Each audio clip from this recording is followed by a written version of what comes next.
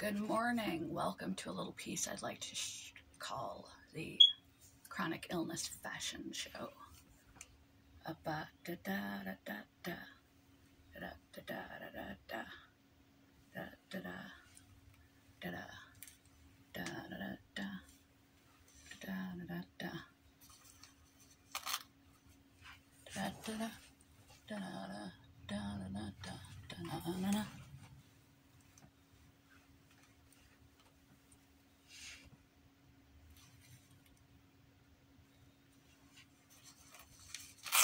But wait, there's more. I like to call that little number bracing for the pain.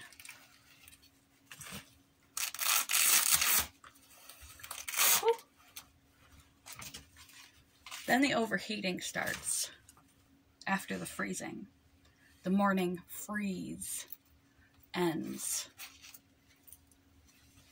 and the hot sweats begin because your hormones are all out of whack. So you go from freezing chills to hot sweats in a matter of moments.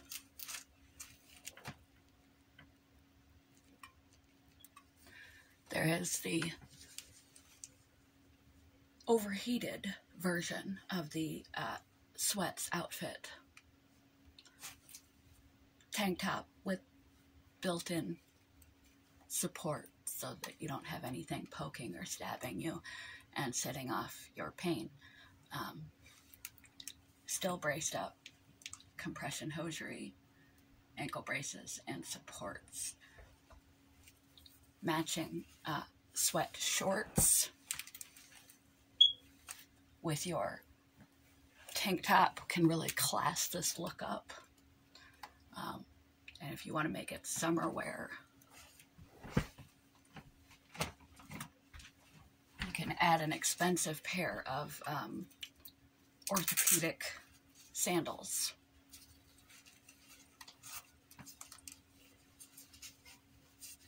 I don't think they'll fit over my cushions with these thick socks on.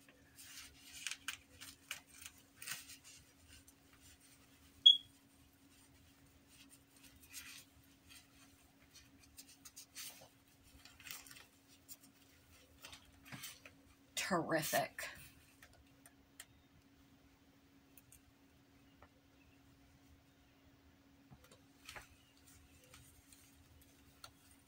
Now, you might not feel comfortable going outside the house like this. So there's always the option of layering over your braced up self.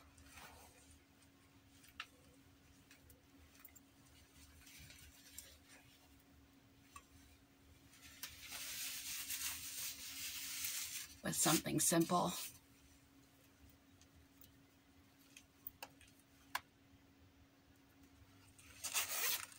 Like a hoodie, and no one knows the difference. If it's really hot, it might be too hot for such a thing. Remember, you get cold and hot for no apparent reason. And the tights may be a bit much. You could always wear a pair of skirt with it. However, comfort is king when it comes to chronic illness clothing. So unless it's a nice loose dress, skirts overrated for me. Compression hosiery always wins. You can go for skin tone, but at the moment I only own one pair. I need to order some more. So look, my invisible illness is invisible again.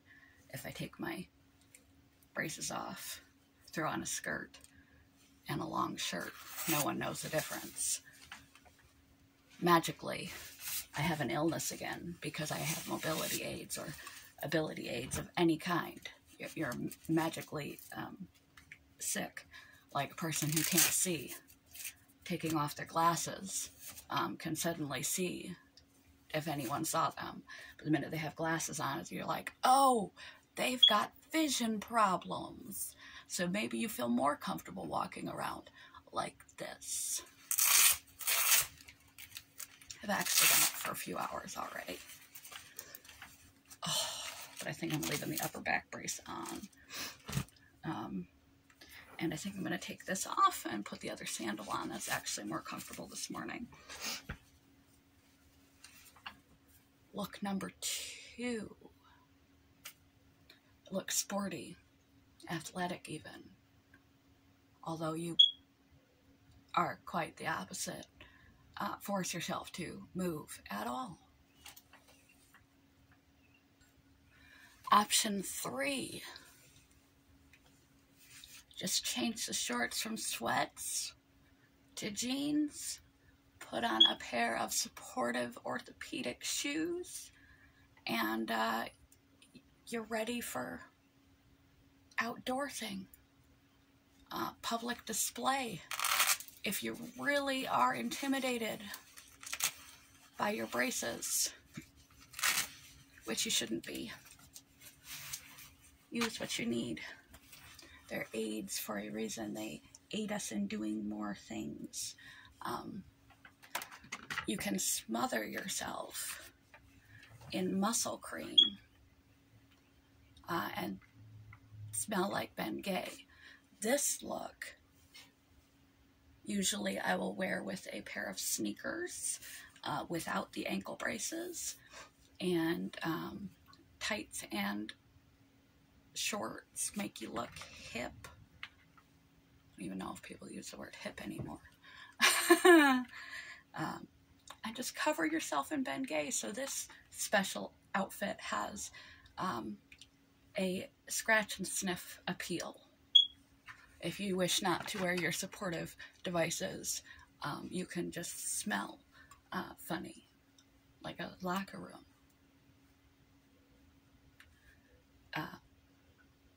But you might be able to cover that with a lot of perfume.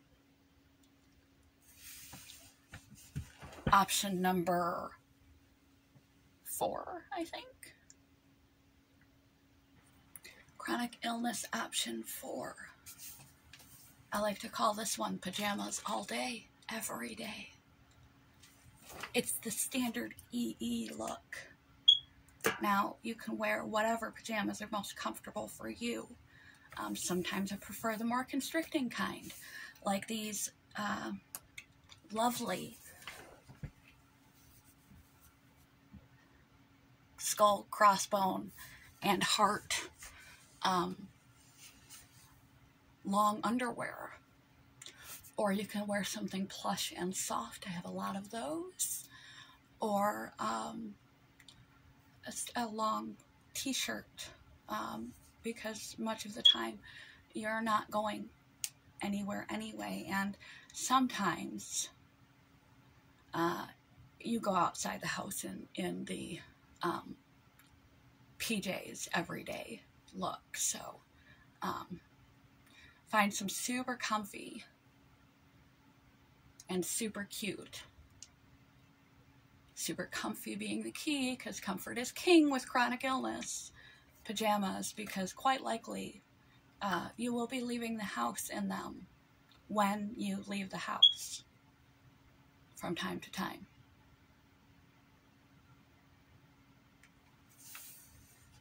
So make your leisure wear convertible. Notice I have not changed my top one time. That is not by chance. It is not uncommon for chronically ill people not to have the energy to fussy and mussy themselves up. And even bathing can be a major chore. So rewearable, reusable, interchangeable fashion options. Aces.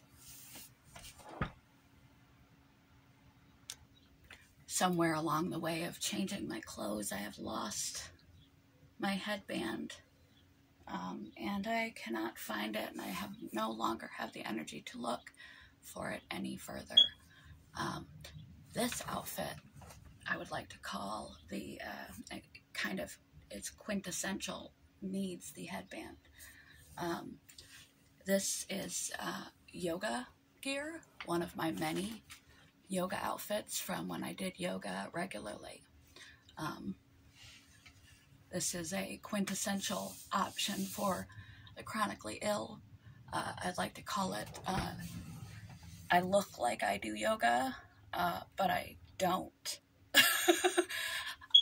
The ironically comfortable, spandexy, breathable, soft and cottony. So many varieties of stretchy, non-pokey material option that great irony, can't talk yet.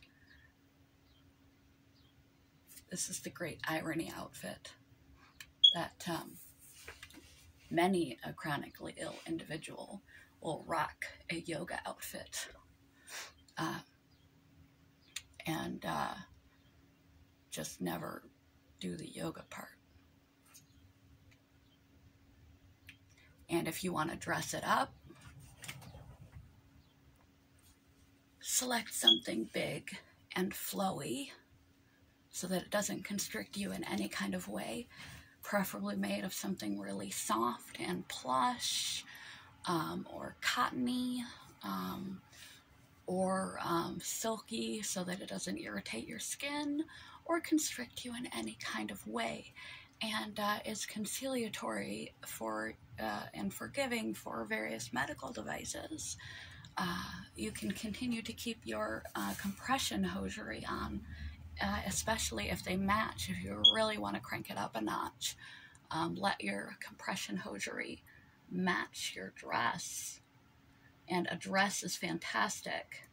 I used to be a tomboy, and I would never wear dresses until I realized they're kind of like just throwing on a big t-shirt and walking out.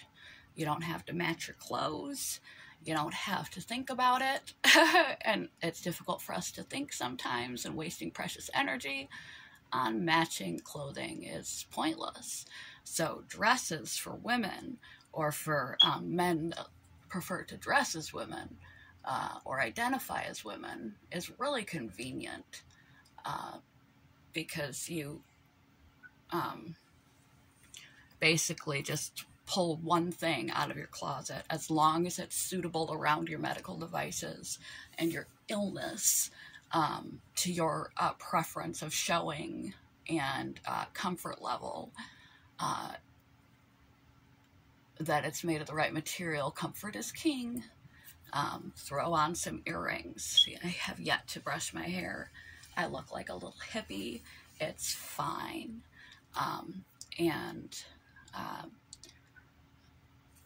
You don't have to find socks. You don't have to find anything.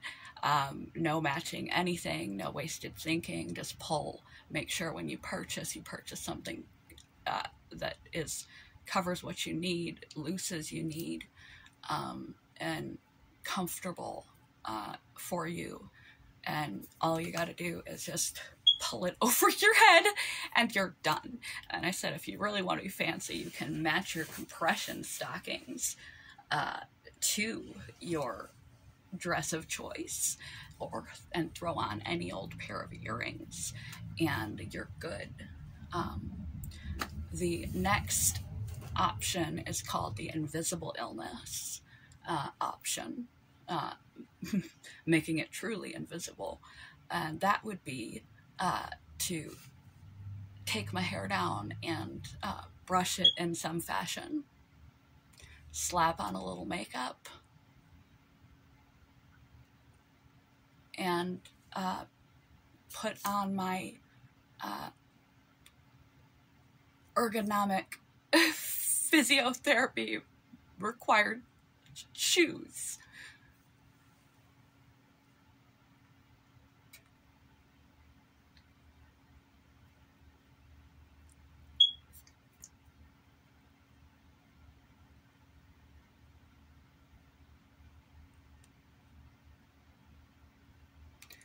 And this lovely little number, turns out I didn't even have to undo my hair or brush it or anything. I just took the headband off and it matched with the bohemian hippie look. It's a good look for chronic illness. Usually typically loose, flowy clothing that is really comfortable.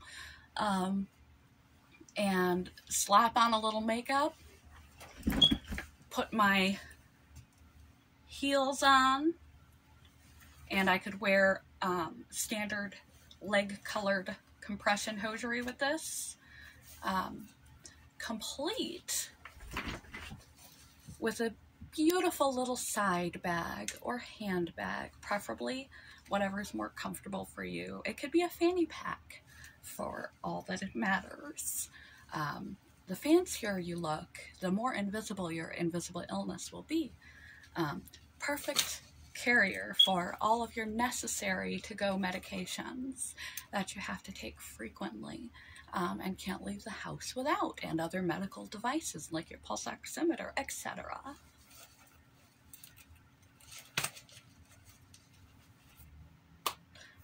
And I like to call this look, but you don't look sick. The final ensemble of our chronic illness fashion show.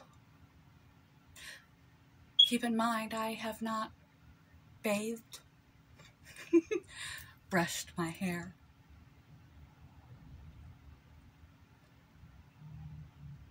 or taken off half of the things I slept in. But I could walk out the door right now in this lovely little summer dress and a little makeup on my face and blend right in. So this piece is the "but you don't look sick" option for chronic illness attire. I hope you enjoyed.